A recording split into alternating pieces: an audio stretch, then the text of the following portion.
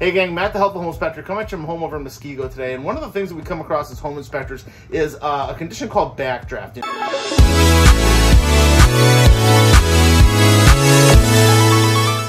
Backdrafting, basically what it means is that we have a conventional efficiency appliance. In this case, we're talking about a conventional efficiency water heater, gas-powered water heater. It's got a burner down underneath there that's actually running right now, okay? And it's basically, those flames and stuff are producing heat, and that heat is what's heating up the water inside the tank, all right? Now, through that combustion process, there's carbon monoxide produced and the exhaust gases, and the carbon monoxide is supposed to come up through this vent, all the way up and out of the house through this vent. Now, this vent goes all the way up through the attic space and up through the roof. We'll have a picture of what the outside looks like here. And basically, what happens with backdrafting is that those exhaust gases aren't getting pushed all the way up through that pipe like it's supposed to. Some of it's getting pushed back into the house, okay? And those exhaust gases do contain carbon monoxide.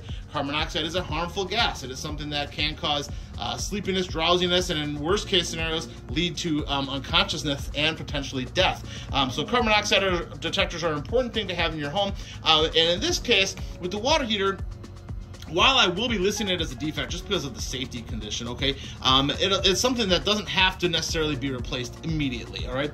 The only time in which it would need to be replaced immediately is if the carbon monoxide is constantly pushing back into the house. And in this case, it's not. So this backdrafting is happening once in a while, and one of the things that's telling me that it's occurring is we can see the melting around these little plastic pieces around the vent boot, okay? It's supposed to look like this, but it looks like that, okay? And none of those hot exhaust gases should be entering back into the house here. That should melt this. So there should not be any melting happening at either of these locations.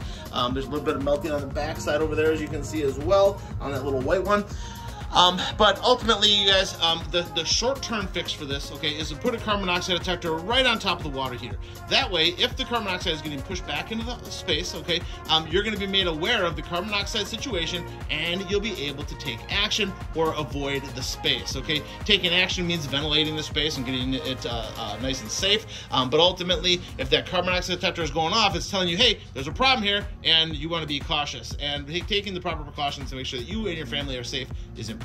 Now, this water heater is in the same room as the furnace, which in case could suck some of that carbon monoxide in and pump it up throughout the rest of the house and stuff. But carbon monoxide is kind of an expanding gas. So as it enters into a space, it expands out and fills the space equally, kind of like in a balloon, okay? But the carbon monoxide in this situation, the only real way to correct this would be either A, replace the water heater with a higher efficiency model, or a electric model, or a heat pump type model that doesn't actually have the active flue going up through the roof and stuff. In a high efficiency model, basically we have a condensing water heater that's going to push the pipe out, push the exhaust gases out through a PVC pipe with a blower or motor and force those gases out, never even having an opportunity to enter into the space. If we want to do conventional efficiency, it's possible, but you're probably going to end up having to correct this vent pipe or put in a booster in. A booster basically is a little fan that would go in line with this pipe and would push those gases up through the roof, getting them all the way out of the house so they don't have a chance of entering back into the home here, causing the backdrafting situation that we're seeing here. So it is something that's pretty common for home inspectors to find. We will always list it as a defect just because of the carbon monoxide risk and the safety of your family, but ultimately it's not something that has to be replaced immediately, but it is something that you want to make sure you don't put on the back burner. You want to make sure that you address it and be aware that there is that possible condition, and making sure that your smoke carbon monoxide detectors are always up to date, less than 10 years of age, and tested once a month is very, very important, all right? So that is backdrafting of a conventional efficiency water heater.